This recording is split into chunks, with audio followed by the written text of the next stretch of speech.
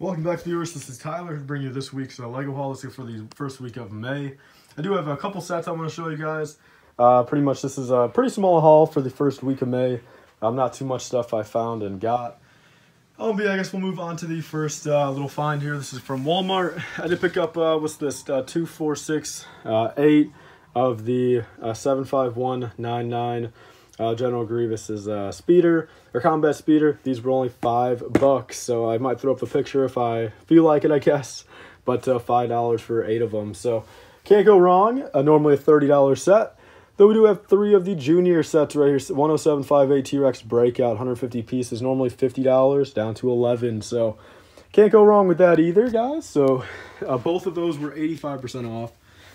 Let's move on to the final thing. So this was laying around Target, and I was able to get this for 50 cents. This 30571 Pelican.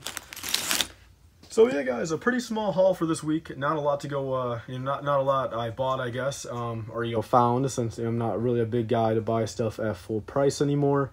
So this was the only stuff I was able to find at clearance or on clearance. This I'll be keeping for myself.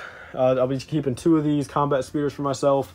All 3 of those will be parted out, and the other 6 of the combat speeders will be parted out as well. So definitely not too shabby of a haul. Let me know down below what you guys thought.